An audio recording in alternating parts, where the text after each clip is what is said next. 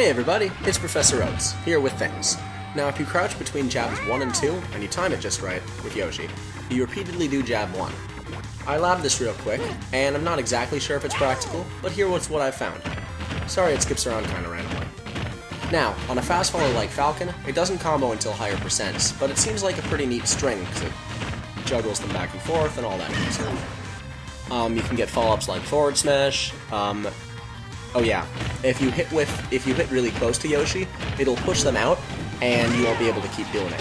If you hit them with the edge of your foot, it actually pulls them in a bit, and you can keep going with that string.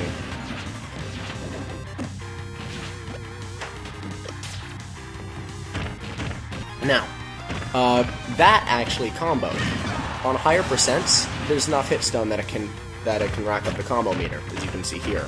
You can go into a forward tilt, you can go into a down smash that I did in another video.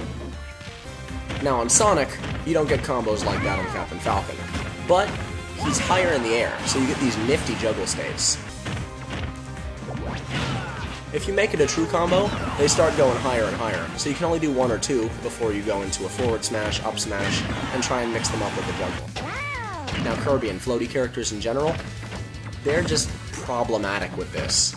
As you can see, you can loop the jabs, but yeah, at higher percents they kind of fly too high and they whiff. That's when you'd normally combo.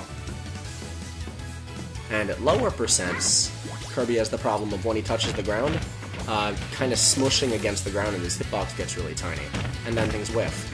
What I found to be a good idea is at middle percents, it combos.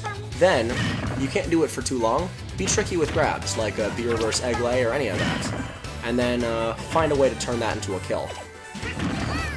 Anyway, thanks for watching, and please like, subscribe, comment, whatever, just to show me I'm not speaking to the air. And I'll be making more videos soon, so see you next time.